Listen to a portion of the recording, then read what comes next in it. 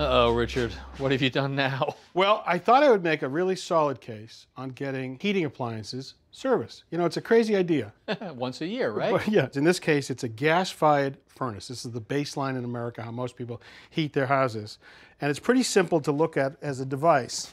It has a return air right here and a blower that pushes air up through the unit, up into the ductwork, and goes out to heat or cool the air in the building. Gotcha. Now, inside that air is also the combustion side. So if you look right here on the front side, there's gas burners, right? A gas valve and a fan in this case. And what it does is it burns into a thing called a heat exchanger. Yep. This is a sealed unit that takes all those flue products, heats up that heat exchanger.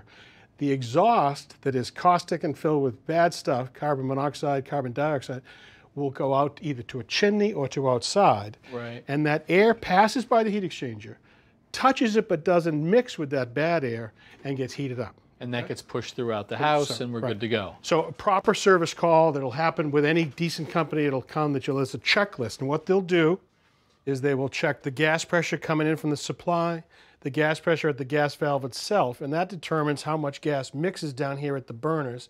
These burners will ignite into the heat exchanger. They'll also check the safety devices wherever they are, here, here, and elsewhere, to be sure they're all operational.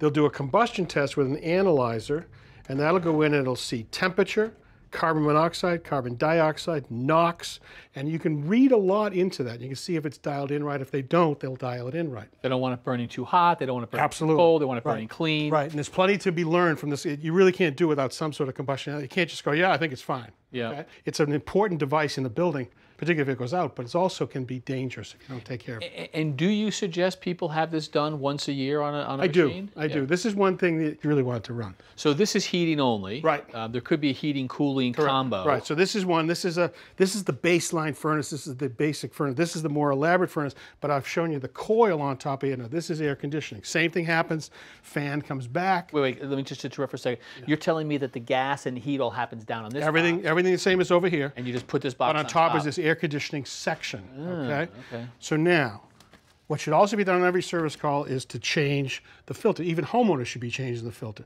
You'd be amazed at the number of people that say, oh, that filter's clogged, and they take it off and leave that naked to let air come in. And guess what happens? That air comes in, it doesn't probably bother the heat exchanger too much, but look at inside this.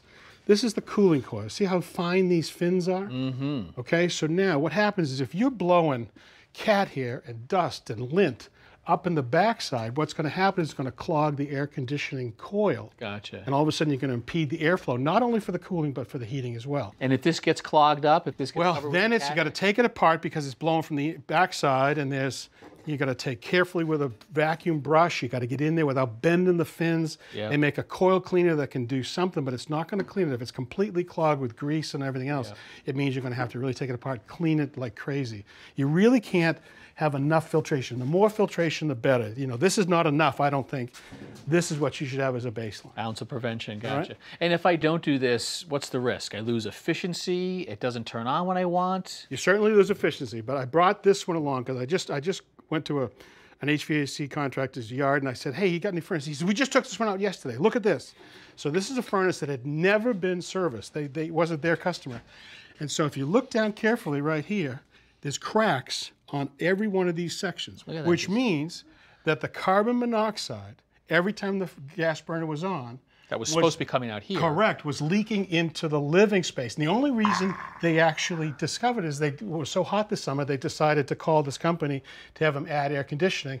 They finally had a combustion analysis, and it saved their life. That could have been deadly. Could have been. It's important. It really is important. So had they done a regular service call, I noticed that you checked flue gases. I would have picked it up. I would have picked it up. I would have picked it up in the airstream. Do they test that? Sure. You go in here and you make sure it should be absolutely this clean, beautiful air. If you see any CO, you know something's cross-contaminating between it. Well, if they're not all convinced now, that should convince them right there. Call a pro. This one's, you don't do it yourself. You need the devices. Call a pro. Good. All right. Thank you, Richard.